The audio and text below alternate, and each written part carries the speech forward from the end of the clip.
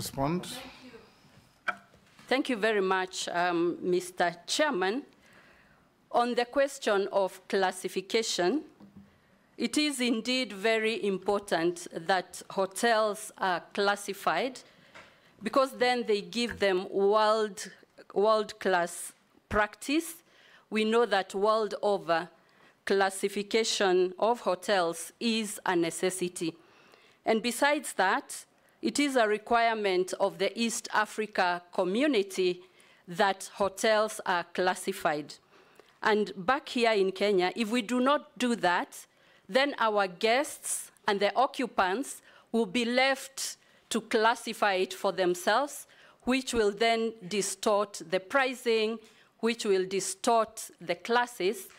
And if I am approved, I will undertake to conclude the work that is pending on classification so that we have an objective classification system that has integrity and that will enable our hotels compete globally and even maybe be included in some of the chains because of the classification.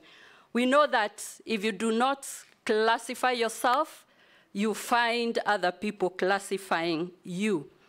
And I know that if we look at the world best practice, we cannot leave our hotels without classification.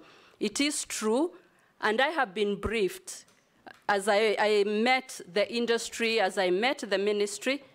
This has been pending for the last 5 to 6 years, and indeed, this will be an imperative. It will be a priority in case I am approved to take that docket. The next question